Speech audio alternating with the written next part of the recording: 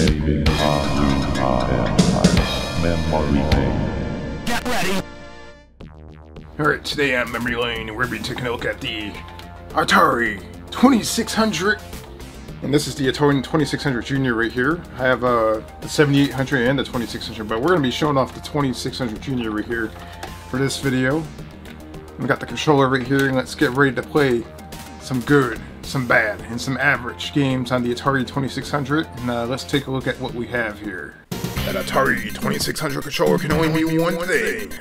We'll be playing the Atari 2600.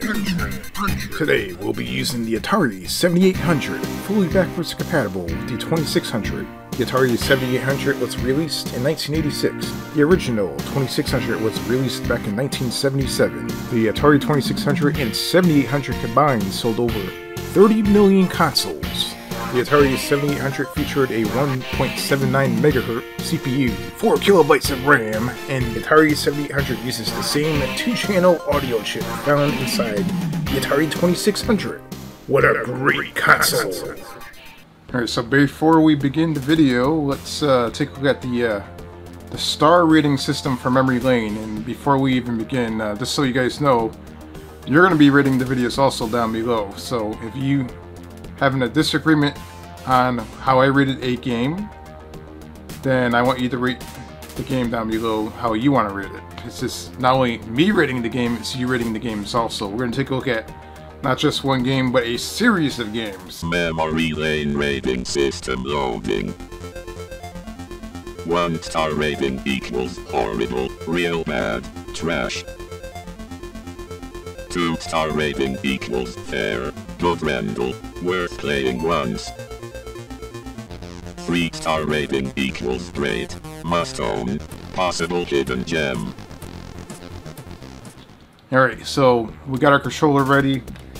We got the games ready right here. We're going to be playing a bunch of Atari games. Alright. So the first Atari game on the list right here, we got Adventure for the Atari 2600. Alright, on the Adventure label art right here, as you can see, we have a dragon, a castle. We have a little guy right there that's trying to fight the dragon. And you can see it's actually pretty nice looking label art. So it looks pretty promising. So let's head over to the actual game itself and let's see if it's good. Alright, here we have Adventure. You have to go around and find keys, try to get through the doors, and grab arrows. And you can see right here, this game is a classic on the Atari 2600. It's a maze style game. You have to try to make your way around. And oh my god, what the hell is that? It's like a dragon, an Atari 2600 dragon. Try not to get killed. Grab that key. And it's very, very suspenseful. You have to try to make it all the way around. Oh my god, what the hell is that? It's another dragon. You can see that this game gets a 3-star. This game is awesome. Alright, next on the list we have Combat for the Atari 2600. And you can see here, I have many different versions of Combat. Neither one of them are exactly the same. This one has a weird spine label that has a 01 at the end. They have all different fonts at the end of the spine labels. Combat is weird. As far as the cartridges go, there's so many different copies of Combat. And Combat is a great game. It will definitely get 3 stars in my opinion. So let's take a look at Combat. Alright, let's take a look at the label art on Combat. You can see on Combat, the label art on this cartridge right here, very, very busy. You have a huge combat going on. It looks like World War III. I mean, look at this. You have planes, tanks, all kinds of crazy stuff going on. It looks pretty awesome. You can tell that it's hand-drawn. Very, very classic artwork on the Atari 2600. And of course, the gameplay on Combat is classic, especially if you're playing 2 players. You can play as a tank. As you can see here, there's many different maps you can choose from. Different levels, different difficulties. And this game is fun. You can go around and driving as a tank, you can take the other tank out. And it's top-down view. And the 2600 actually had some actual 3D looking tank games. But this was actually, I believe, the first game on the 2600, if I'm not mistaken. And you can also fly planes right here, as you can see. Have a dogfight. And this game gets a 3-star. It's classic. It's awesome. It's a great 2-player game. Alright, the next game that we're going to be showing off here is Fast Food for the Atari 2600 Fast Food. Let's check this game out. And here we have the Fast Food label art right there. You got the Fast Food neon looking logo right there on the very top. You have a big huge pair of lips. You got a hot dog, hamburger, it looks like french fries, pizza, all kinds of stuff right here. Ew, makes me hungry. Look at this. And I got the Telesis logo right there on the bottom.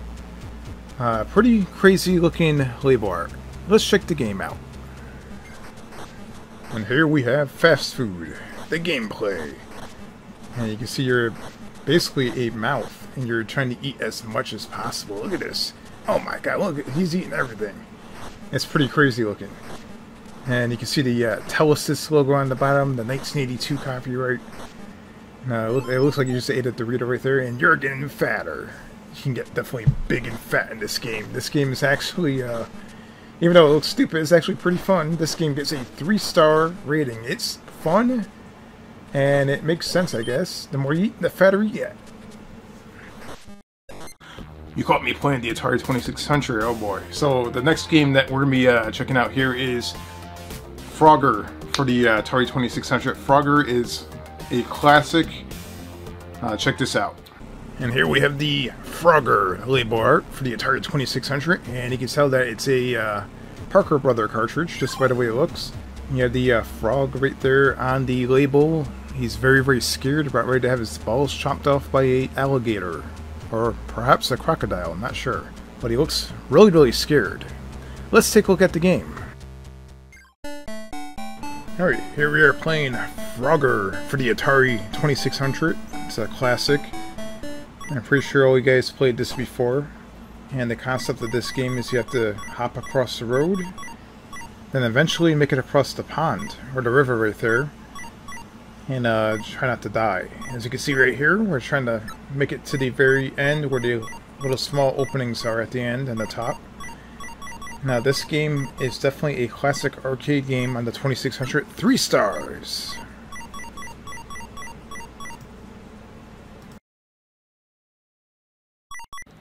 The next game that we're going to be playing on the Atari 2600 is Pitfall.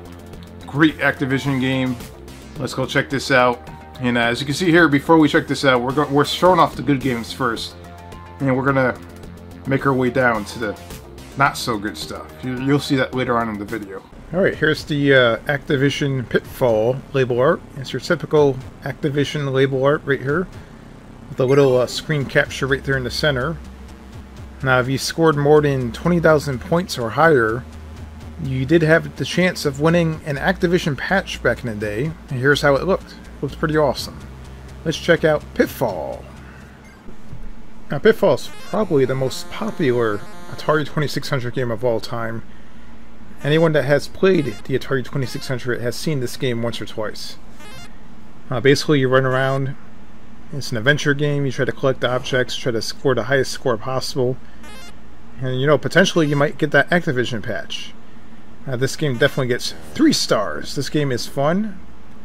It's fun to explore, and it's fun to swing on the rope and all that stuff.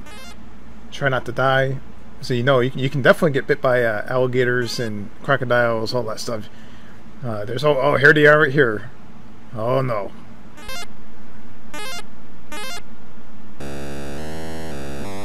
Alright, the next game that we're going to be showing off is Solaris for the Atari 2600. Check this game out. It could be a hidden gem. Who knows? This game looks like it's going to be pretty cool.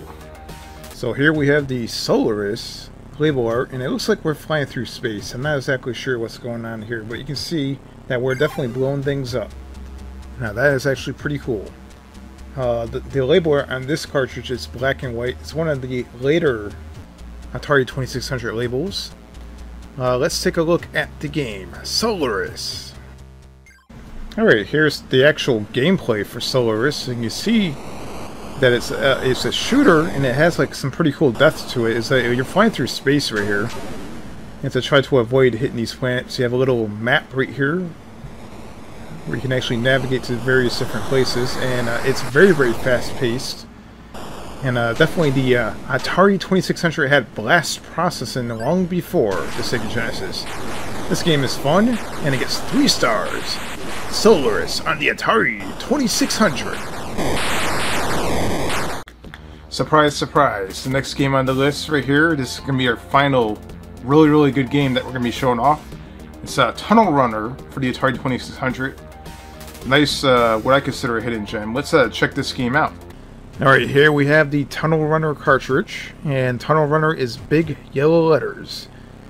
And this game apparently has extra RAM, RAM Plus.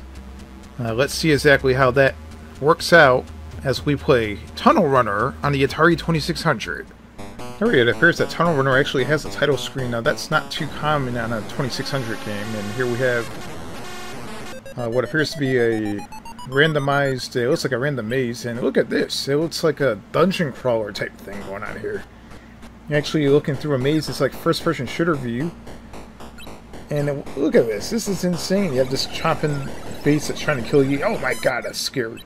I mean, this is pretty crazy to see. A first-person view game on an Atari 2600 where you're navigating through a maze, trying to stay alive. This game definitely gets 3 stars. I mean, look how awesome it looks. I mean, this is insane.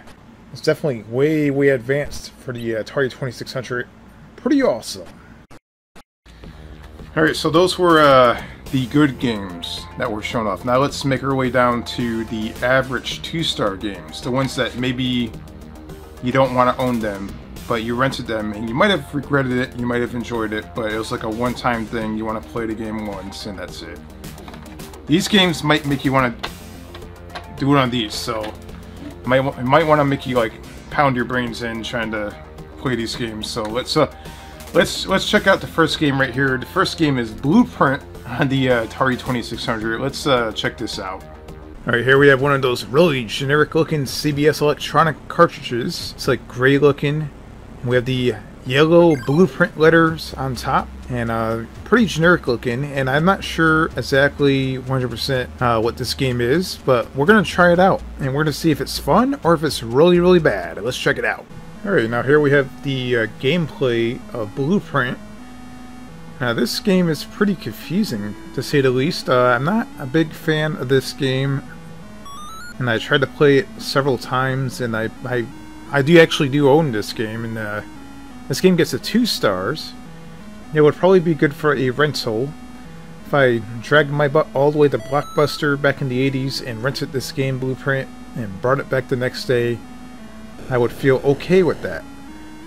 It's probably not terrible. I'm pretty sure that some of you may actually give it a 3 stars. Who knows? What do you guys rate this game? Down below, let me know.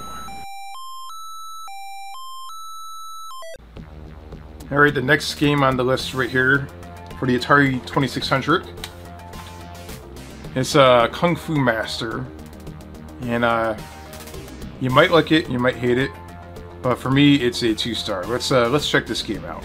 Alright, and here we have the Kung Fu Master label art, and you can tell by this the way the label looks. There's not really much to see here. It's black and white. You got the Kung Fu Master logo right there with the Activision logo on top, and it does appear to be a Data East game also. And let's try out Kung Fu Master. Say hello to Kung Fu Master for the Atari 2600. Kick, punch, yeah.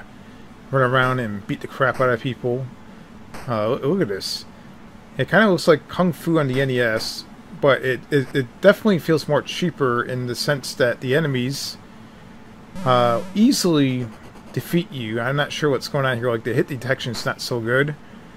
But this would have been a great rental back in the day. Just rent it and let's return it back. It looks much better than what it is. It gets a well-deserved 2 star. Alright, the final 2 star game on today's episode is Sky Skipper for the Atari 2600. And I love my 2600 Junior, as you can see here. This is probably one of my favorite consoles of all time. I love how portable it is. It's a little off topic. I have ADHD right here, so. Alright, Sky Skipper, so let's check this game out. 2 stars. And here we have the label art for Sky Skipper, and it's nice Parker Brothers looking label art. And we got the old-fashioned airplane. It looks like there's a little monkey on trying to grab onto the airplane, and we have looks like a rabbit and a frog instead of like a little net right there. Interesting. Let's go try out Sky Skipper for the Atari 2600. All right, here we have the gameplay for Sky Skipper. And this game you have to like fly around in a little plane, you have to collect different objects, different animals. I guess you have to try to save them. And I would probably say that this is probably, even though it's 2 stars, I would, if I could give it 2.5 stars, I would. It's one of the better 2-star games. You know, it's somewhat fun to play. It's not quite 3 stars. And it would have been an excellent rental back in the day. What a interesting game this is. Sky Skipper on the Atari 2600. Not bad.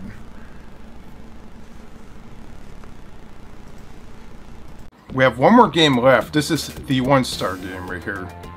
This game will make you really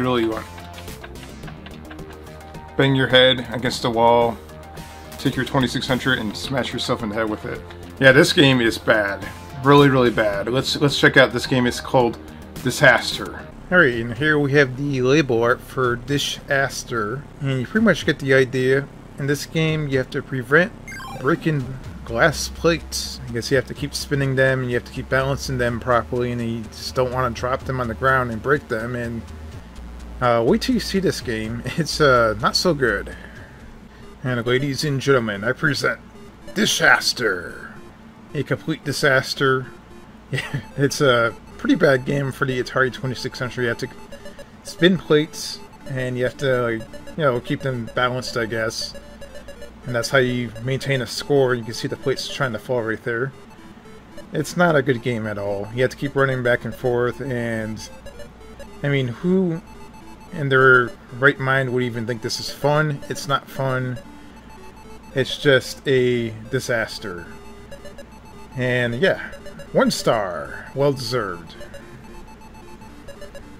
Alright, down below I want you to list your ratings for these games, and I want to see exactly which games you like and which ones you don't like. This is basically my opinion on these games, the ones I like and the ones I don't like. I like a lot of Atari 2600 games. I think a lot of them are actually really good. There is a few of them that are really bad, like the one you just saw a second ago. That was really bad. We're going to be checking out the good, the bad, the ugly here on Memory Lane. And stay tuned, because there's going to be a lot more to come.